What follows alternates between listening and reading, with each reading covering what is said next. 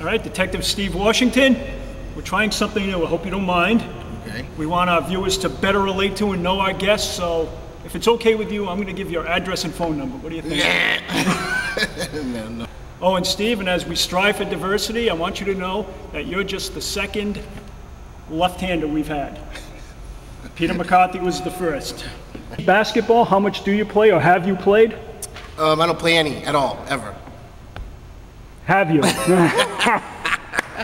Yes, I have. I played some basketball. How many, Mr. Washington, do you expect to make? I'm gonna go for 6 out of 10. If you're a detective, Yes, sir. so you're good at detecting things, Very good. so you see things that I don't. Yes, absolutely. And are you a serious law enforcement officer? Very serious. I have a confession. What's that? 40 years ago, I stole from Fitzy's drugstore, corner of Locust and Linden Street, a package of Yankee Doodles. I wasn't caught. What do we do about it? It's in your hands now. Statute of limitations are passed, so there's nothing I can do about it. I'm a free man. Yes, you're a free man. Wait, oh my gosh. Ties too tight.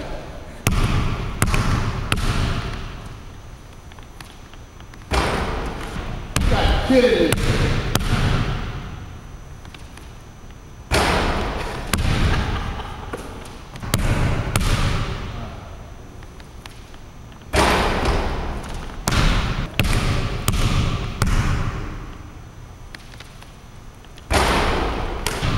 Count this as an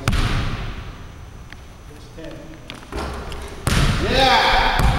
And one last thing, I guess some of your friends have said you bear a facial resemblance to Amari Walker of 2 for $10 fame. Do you agree you look like him? Negative.